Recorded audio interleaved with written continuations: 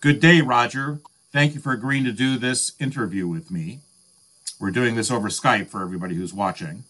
Let me give a little background about you for our audience. You are Professor Emeritus from Florida State University.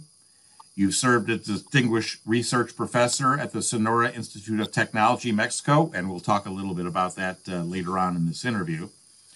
You received ATD's Distinguished Contribution to Workplace Learning and Performance Award. For ISPI, the International Society for Performance Improvement, you're a past president, honorary member for life, and a recipient of the Thomas Gilbert Award. You've published 41 books, and we'll talk about a couple of those, but not all of them. You've published over 300 articles on strategic planning, performance improvement, quality management, and continual improvement, needs assessment, management, and evaluation. You consult worldwide with public, private, and NGO organizations, the most recent of which include the President and Minister of Tourism of Panama.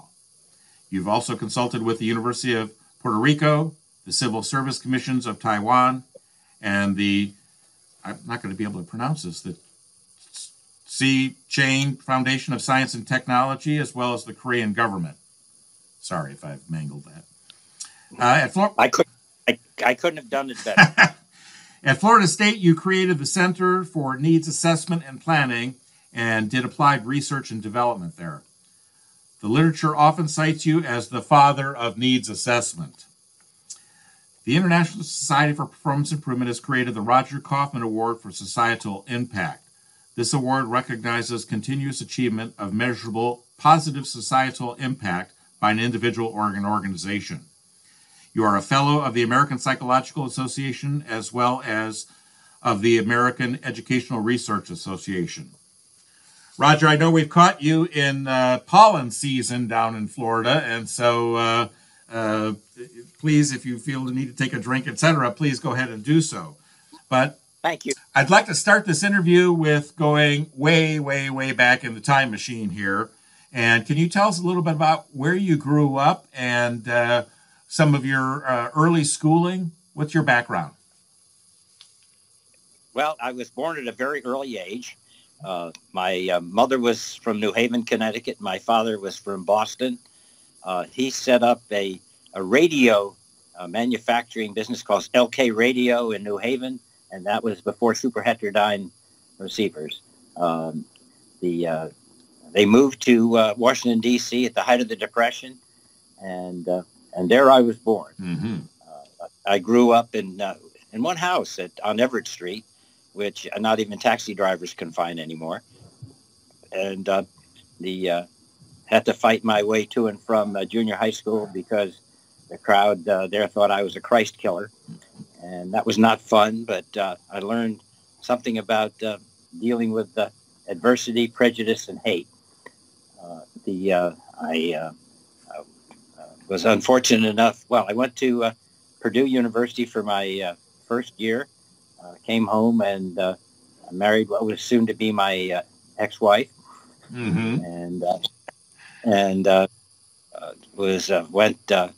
Had gone to after graduating high school, went to Johns Hopkins, got a Master's of Arts degree in psychology, industrial psychology mostly, mm-hmm. and industrial engineering.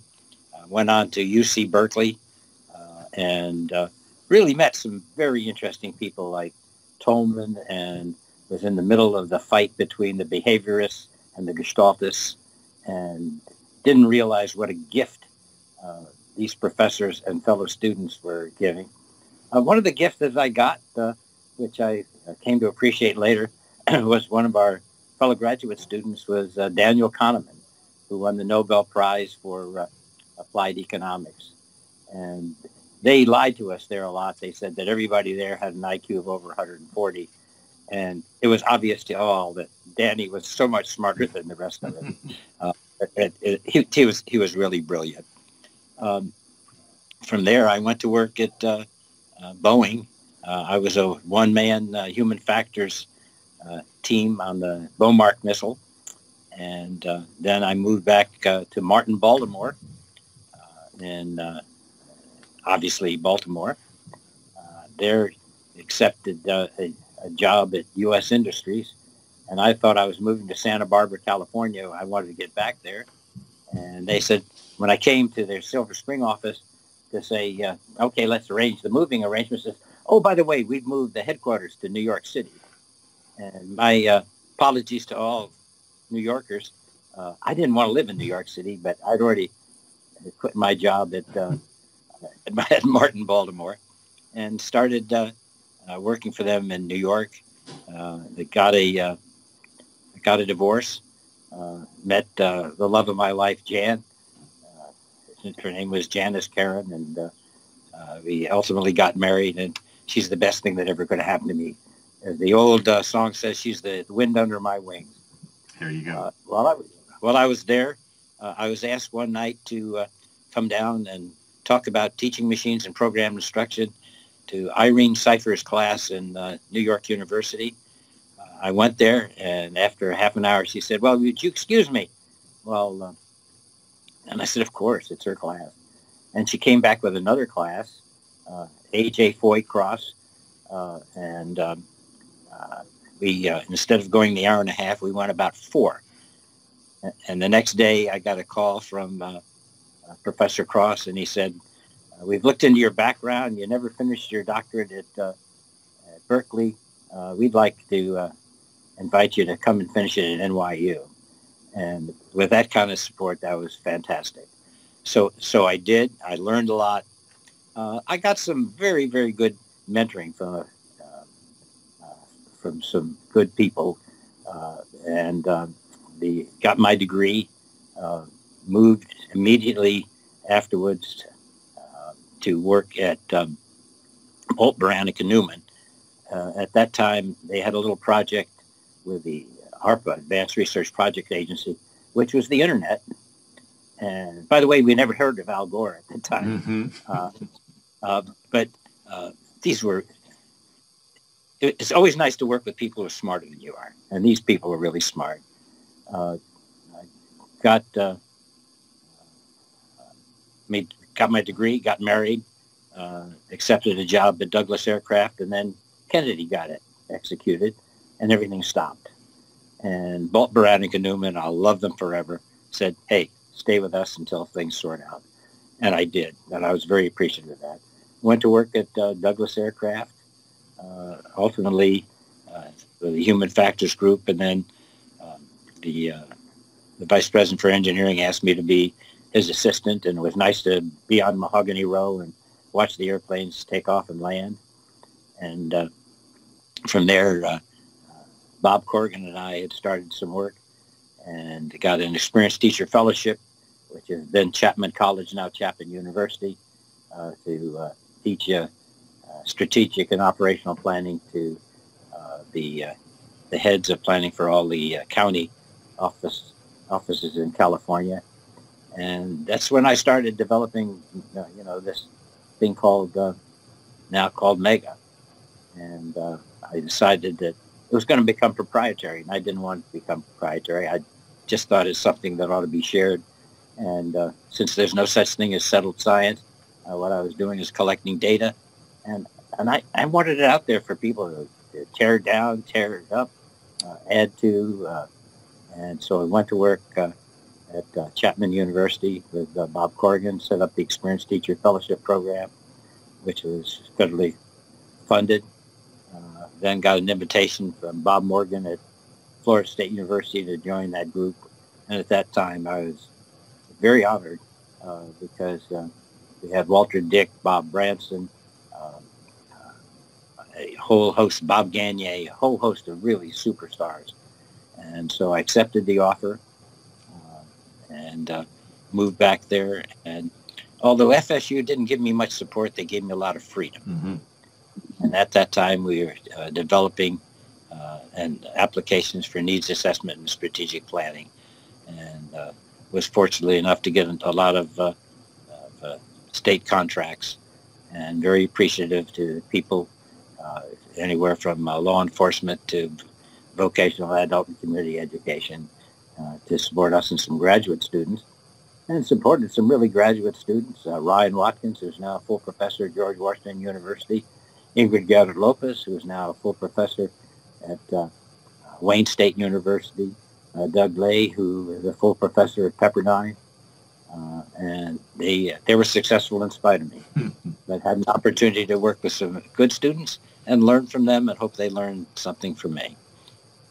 Now, that's probably more than you wanted to know. No, in fact, that's great. In fact, I'm going to go back and revisit a couple of the topics here. So it was back then when you started developing Mega. For our audience, could you give us a thumbnail definition of what Mega is, what it's all about, what it's intended to do? Please. Look, Guy, first of all, I want to thank you for doing this. You've become the historian of our field, and also let's not minimize the great contributions you've made to the field. Your material on learning and design and performance improvement are still cogent. So anyway, let me tell you a little bit about how I came to Mega. I was in San Diego. I was driving along Interstate 8. Our son Jack, who was 4 at the time, like inquisitive kids, said, asked me a question, and I said, why? And so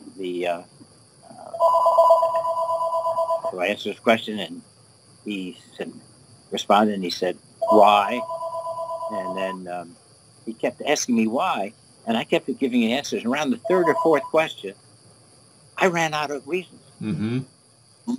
And I said, he deserved better than, well, because I say so.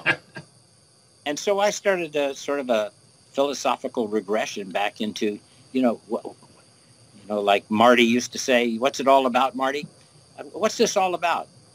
And I kept answering the question is, well, at that time, everybody was into instructional design and workplace development.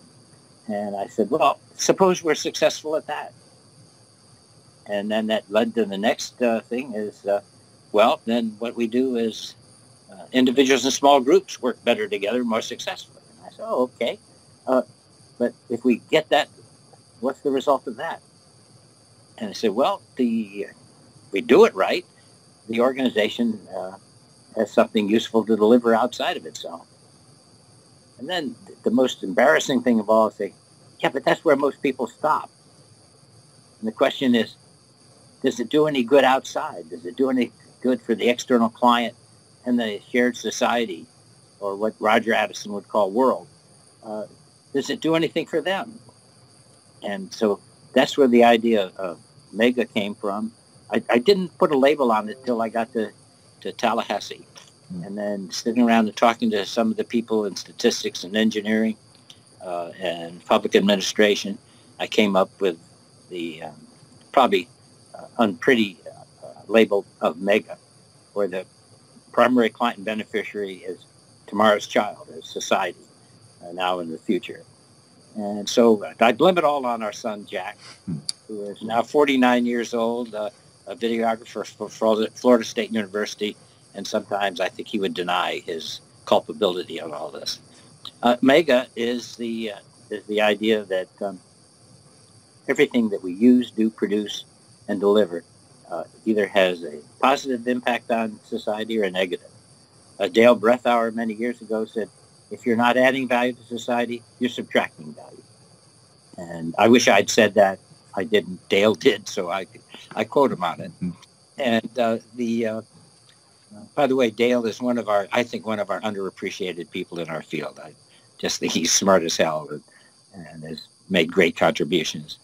And so that's the idea that, what's it all about, Marty? It's all about making our world measurably better for everyone in it, regardless of color, race, creed, sex, religion, politics, national origin, gender preference. We're all in this place together. And if we're not adding value to that, as Dale says, we're subtracting it. So that's what it's about. The next challenge to that is, how do you measure that? And I got a lot of heat from a lot of people say, all your criteria that you use, death rate, incarceration, rape, these things. That's all negative. What about positives? I said, damn it, that's the only way we keep score. I'd love to talk about positive things. I tell you what, you tell me how you measure the positives. Well, they got very quiet. And it turns out that I agree. I'd rather do the positive stuff. But that's the way we keep score, and that's the way we get a lot of our data from actuarial government, state, local, federal. And we get that. And what we can do is plot the gap, the need between those results and the results we want to get. Ideal. What do we want? 0 murders, 0 rapes, 0 lack of surviving contribution. And so that's where we got into the concept of need as a gap in results. And of course, that fought the conventional wisdom because everybody read Maslow's hierarchy of needs. And he and I, before he died, had a conversation about this. I don't know whether you want me to go into it or not. Yes. Maslow was a genuine genius. And we had a conversation at U.S. Industries. We were trying to get him to come and join our faculty. And he was toying with it. And one day I said, I don't think you have a hierarchy of needs. And he said, oh, what do I have? I said, well, where do we read about you? He said, I hope you buy my books. I said, fair enough. And I said, we read about you in chapters on motivation. And he said, yes, that's fair enough. I think you have a hierarchy of motivators. Given a gap, this is the order in which you will deal with those. And he says, I'll think about it, but I have a lot invested in this. and excuse me. So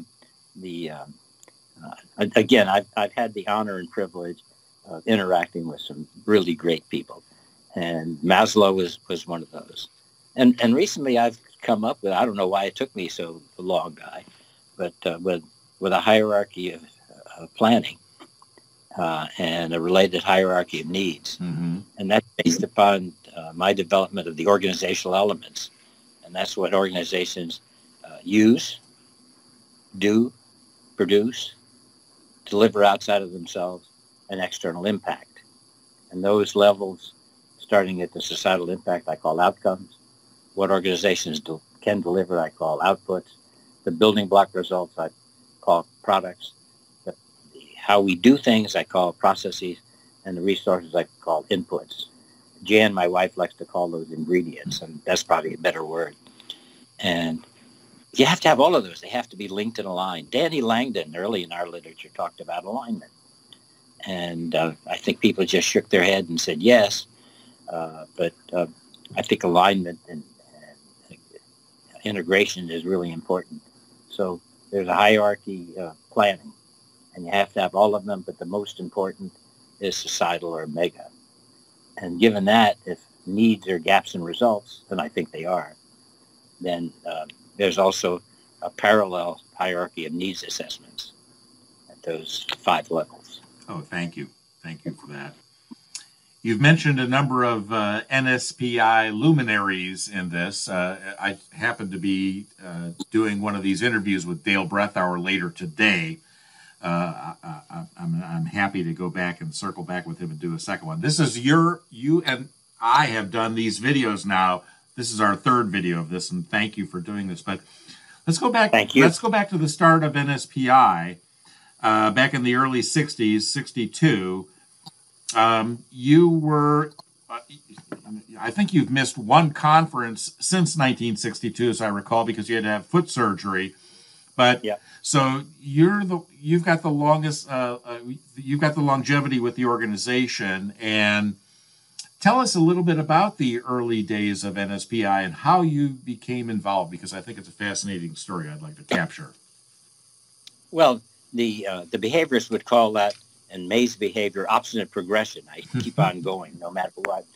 I was working at Bolt, Beranek and Newman, and one day I got a call from an Air Force colonel by the name of Gabriel D. Ofeisch, who was about 5'3", 5'4", and dynamic. And he said, Roger, you've just signed on to start a new organization called the National Society for Performance Improvement. The charter is getting signed. And oh, by the way, you're going to start the New York chapter. Gabe never asked. He always told. Mm-hmm. And his background was kind of interesting because he was at the Air Force Academy, and somebody came in, according to him, to sell him a teaching machine, and he threw him out. He said, this violates everything that's sacred about instruction. And then he changed his mind. He evolved. And then he started this thing, and he started calling in the people he thought were the best in the business, and started building this field. And the secret sauce was always research-based, evidence-based results. Mm-hmm. He and everybody else agreed that means are very important, but ends are what we want to get. And that was, to me, that was the evolving of NSPI. Later on, they decided, and I think rightfully so, that it was larger than national. They added ISPI. At the most, we could get international, some Canadians, mm-hmm. and then we started trying to get broader than that. So it was an evidence-based thing, and you and I, in the earlier conversation, said we used to be there when somebody would stand up and give a presentation, and somebody would say on the other side, well, where the hell are your results? Where's the research evidence for that? And we'd start talking about research-based evidence. And no matter what level we were working at, the litmus test is, could you prove it with repeatable results? Yeah. And I think we started drifting away from that. Maybe that's a topic for another time, but I think we've started drifting away from that. Yes, I would agree. That seems to be missing here. That was the challenge. I always attributed it to the late Claude Lineberry and his colleague, Bob Carlton. One of them would stand up and challenge a speaker and say, where's your data? And then on the other side of the room, the other one would stand up and say, and data is plural. Yes. That was helpful. And Joe Harless was in that argument too. He would be. But it was helpful for me because I wasn't schooled in this. And so this is where I learned. This is where I learned to be wary of certain practices and promotions that, some speakers would do because that's what they go to conferences to do most of the time. It's not to share, it's to sell. But yeah, absolutely. And Harless used to call these snake oil. Yes. So your early days, so you served as president, you've served as a chapter member, you've been at all these conferences. Are you still presenting at the conference? Yes, if they let me. It turns out that there's probably an evolution of people who are credible. Mm-hmm. Some of us, I think, when Coscarelli was president, he publicly stated, all you old timers, get the hell out of here. This is a new era with new people, and we know more than you do, and sort of discounted some of the people. I didn't feel old at the time, but he certainly made me feel old. Mm-hmm. And I think maybe that's happening again, is that maybe old people like you and me and Dale and Roger Addison and Jim Hill and Margot, maybe we're not current enough for them. But the beat goes on, and I'm still trying to present, and not for my own ego, because as you pointed out, I got enough articles and books, but try to pass stuff on and get some feedback from some of the younger people who are going to make this field go on. Mm-hmm. Well, let's just, we've hit on some things here that I wanted to cover. Now, you've got 41 books, so we're not going to cover your 41 books, but I will list them in the blog post that's going to go along with this video. But for our audience, thank you. For our audience, name 2 or 3 of the books that you think stand out and should be seriously looked at by people new to the profession or at an intermediate stage. What would you recommend? Well, the fact that I have 41 books is probably prima facie evidence that I couldn't get it right the first time. And it's evolved as I've learned more. I've updated and added mm-hmm. to it. The 2 most recent is an ATD book that I wrote with Ingrid Guerra-Lopez on needs assessment. And before that, there's an HRD Press book, Mega Thinking and Plan, Manager's Pocket Guide.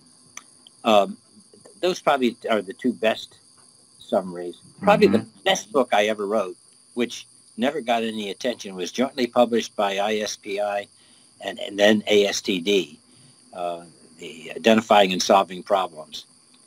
It was sort of a semi-cartoon book where we used koalas and wallabies and kangaroos to discuss it, because I wanted to be gender neutral. And the trouble is that ASTD never put it in their catalog, and ISPI wasn't capable of promoting it, and the book never went anyplace. I'd love to redo it.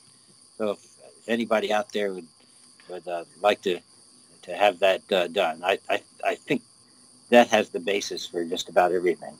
So those are the three that I think probably represent the most of my ignorance. Well, thank you for sharing that. That's important. I wanted, on my list of things to discuss with you, is this concept and I guess technique, double bottom line. Now, I've heard Mariano Bernardes talk about this over the years, and I'd like to talk with you about both double bottom line learning and the work that you're doing with Mariano at the Global Network, because I think that you've been influential in getting some of these concepts and tools, if you will, into this global network. And I think that also goes back to the Sonora Institute of Technology in Mexico. So maybe I'm bundling too many things together in one topic area, but what can you share with us about all of that? Well, first of all, what a pleasure it is to work with Mariano Bernardes. He's got his doctorate out of the University of Buenos Aires during a very storming time where military was taking over things, and he persevered anyway. I was doing some work in Buenos Aires, and Mariano asked to meet with me, and we found out that we had a lot in common, and from there started working together. I've always said there's two bottom lines. One is the societal, what value you add or subtract from society. And the other is the conventional bottom line, which organizations report on their quarterly profit and loss sheets. For a while there, the big consulting firms came up with a triple bottom line, and that was the environment.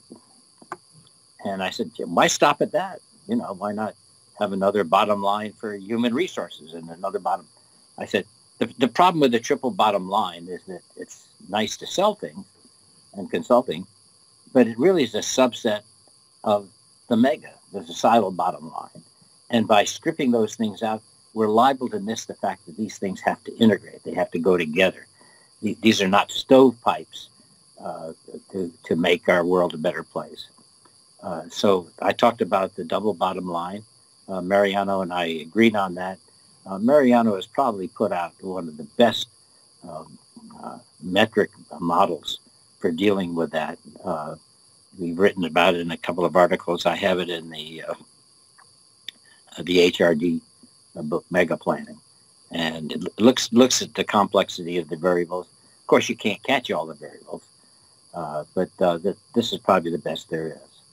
On double learning, that's Chris Argyris' term, as I understand it, and that is single loop is where you respond and nobody does anything about it, and double loop is where you take that feedback and do it constantly to change, which is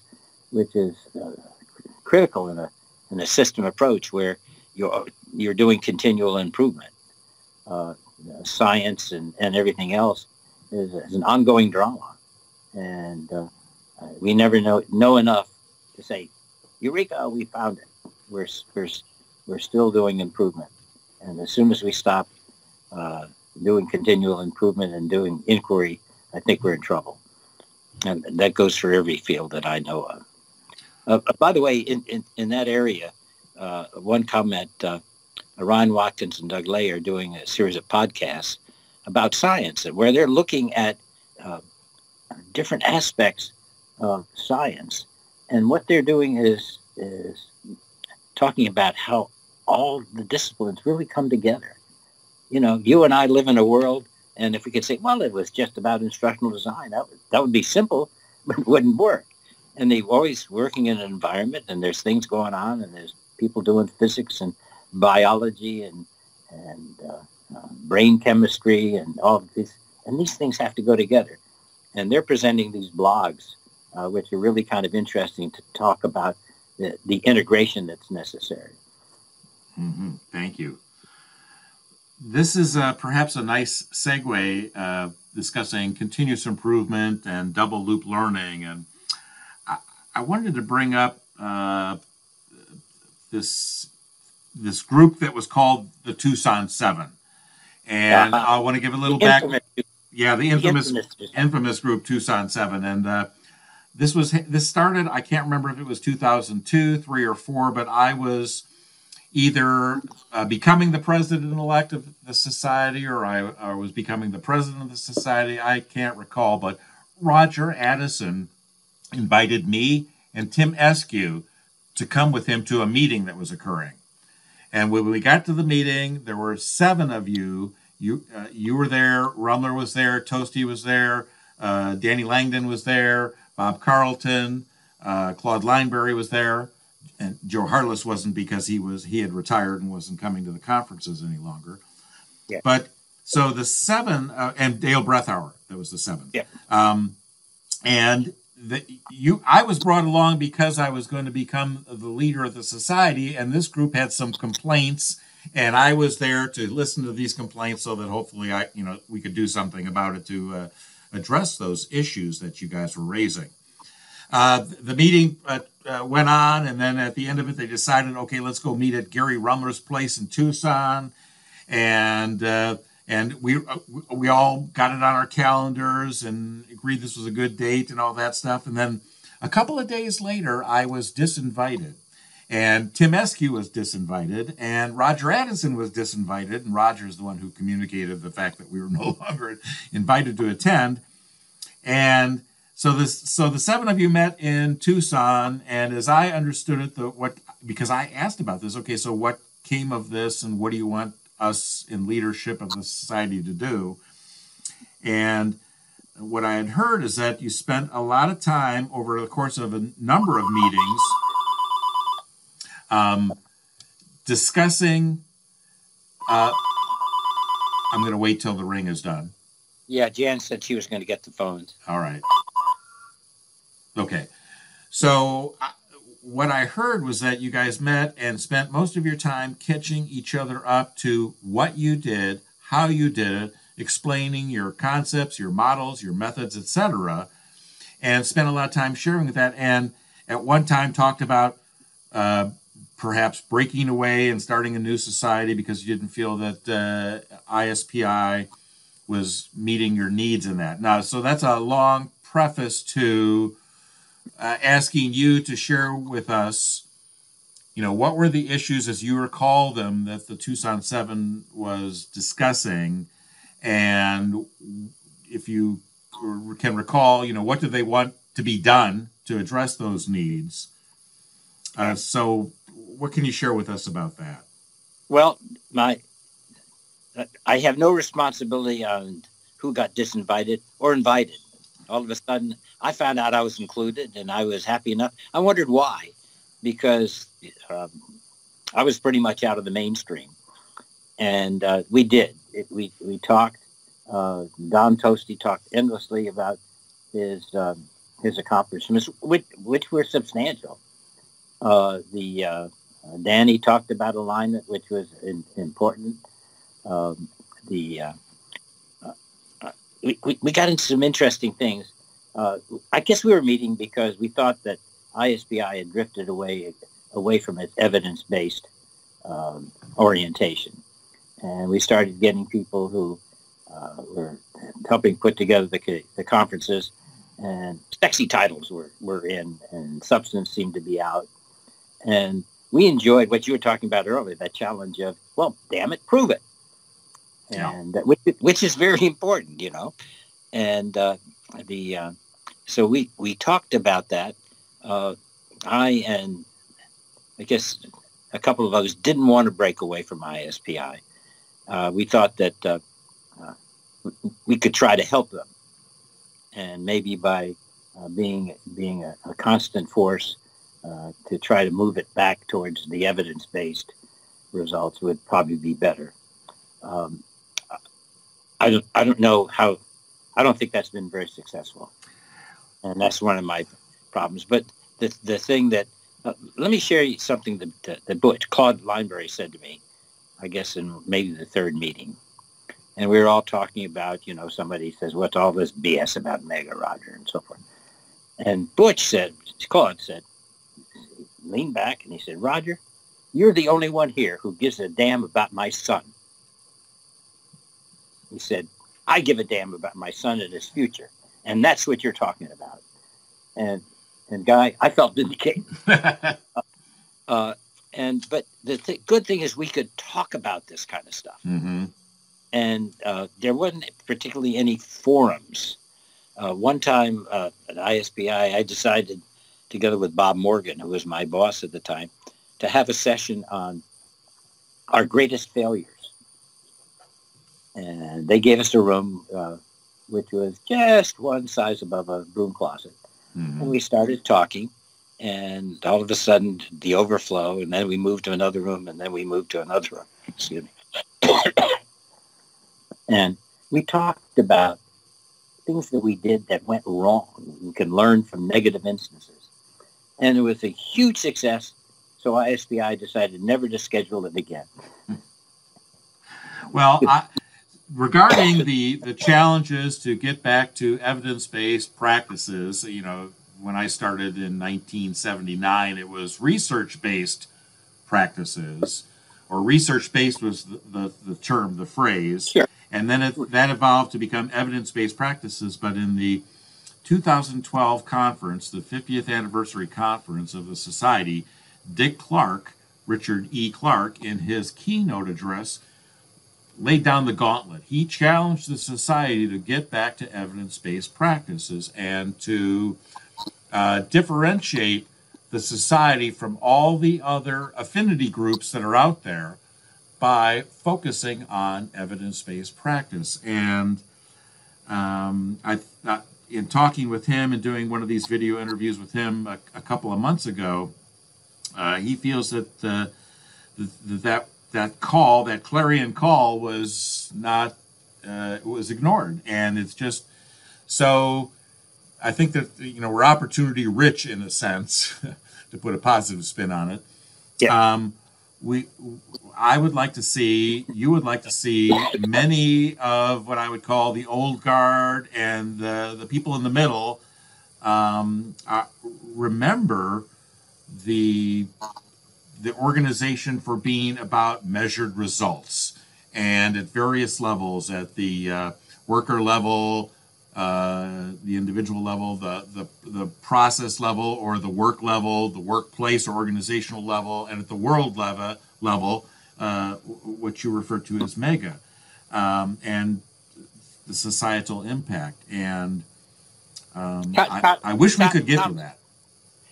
Tom Gilbert also introduced the concept of worthy results. Yes, right. And I think the idea of worthy results, I don't think he ever got to mega, but I think, if he had stuck around, we would have gotten there with him. Mm-hmm. I don't know. I'm sad about ISPI. I still think it's retrievable.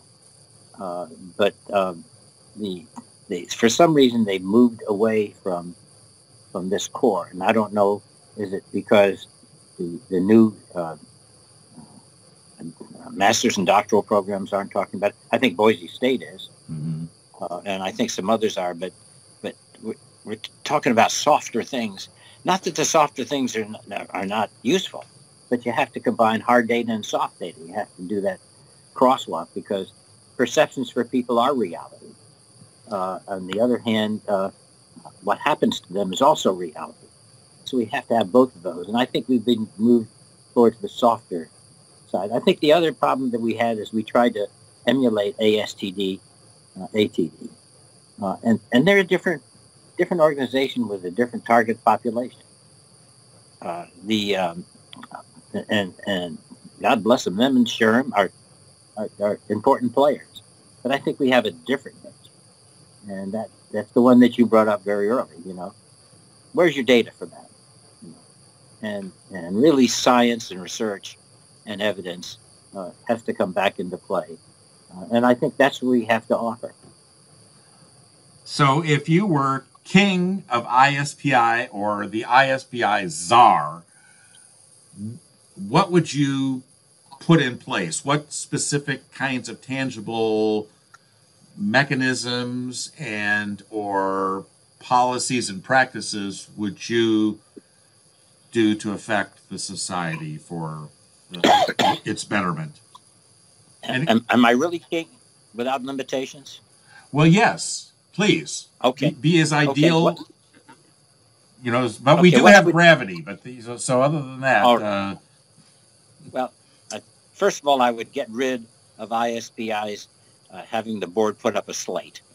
I think that's like the divine right of kings, and it doesn't allow any real refreshment to happen.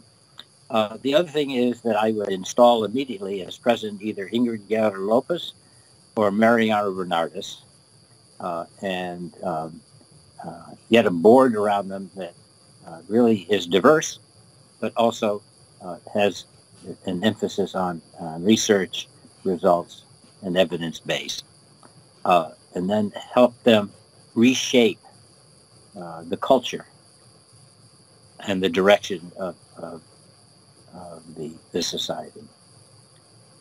In the meantime, I think there's some other things that are happening which are important. I think there's probably three kinds of organizations that are making really a great contribution. One is the San Francisco Boise State chapter of ISPI, who seems to be very interested in bringing teachable moments to their membership. And I think that's a very important organization. The other is ISPI EMEA, the leadership of Carol Panza and others who got an international focus on it. And interesting in their conferences, which are very good, part of it is to take on a real-life situation with a real-life organization and get people to work on it and come up with some recommendations, conclusions, while, giving the general presentation. And the other thing is what Mariano has done with first great personal sacrifice, both financial and personal, to start the Performance Improvement Institute. He shares his time between Chicago and Buenos Aires. He has, with some of my help and some of my hindrance, applied MEGA in places like, the Master's and Doctoral program we started at the Sonora Institute of Technology with Gonzalo Rodriguez Villanueva. He was the rector, the head of it, and he was the one who invited all of this. And he's sort of an unsung hero. He's an economist by trade, and also a very smart guy, and allowed us to do that, and got programs and projects going that are continuing this day and actually making money for ITSA. We then started working at Panama. The primary client, as you mentioned earlier, was the president of Panama and the Minister of Tourism. And the Minister of Tourism, for all his weaknesses and strengths, called what we were doing city doctors, because our challenge was to use the mega planning model to do the plan for the transformation of the city of Colón. Colón was the second largest city, one of the entrances on the Panama Canal. It was a disaster. 42% of the buildings were condemned. There were 6 major gangs and hundreds of minor gangs. One was all-female gang. So we started working on it, gave them a plan, it was going well. We had the support, interesting, of the business community and the citizens. And then, had a change in presidency. And, when you change presidents, you have to bring in your whole agenda. Excuse me. Then I worked with Mariano and with an energy company in Argentina. And Mariano actually tracked the results of what happens when you have mega planning and when you take it away. Then Mariano started working with Barcelona, Spain, in applying this. Then I've been fortunate enough to be asked by the Novel Cities program in Kansas City, who invited me to talk to them about needs assessment. And they said, "Oh, we're really doing mega." And I said, "Yeah, you really are." And so we have lots of laboratories. They're more than laboratories because they involve the lives of real people. So you don't want to mess with that casually. Mm-hmm. And philosophy and doctrine takes a second place to people's survival, self-sufficiency, and quality of life. And Mariano has been key in all of these.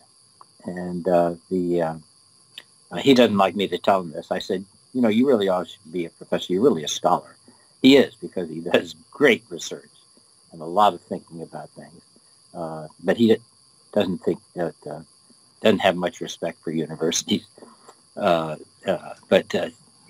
So those are the three key things. And I would really encourage people to attend ISPI EMEA, to become members at San Francisco, Santa Barbara, Boise State, and become a member of PII and support that.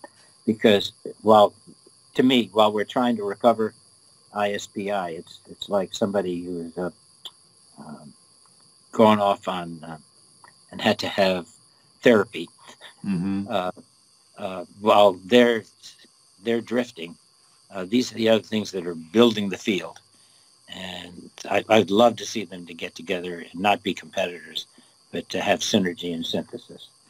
Yes, I agree. Thank you for mentioning all of them, because these are examples, positive examples of what ISPI may adopt and perhaps adapt some of the things that they're doing, but we need to let them continue to lead by example for the rest of us to begin to emulate. Good point.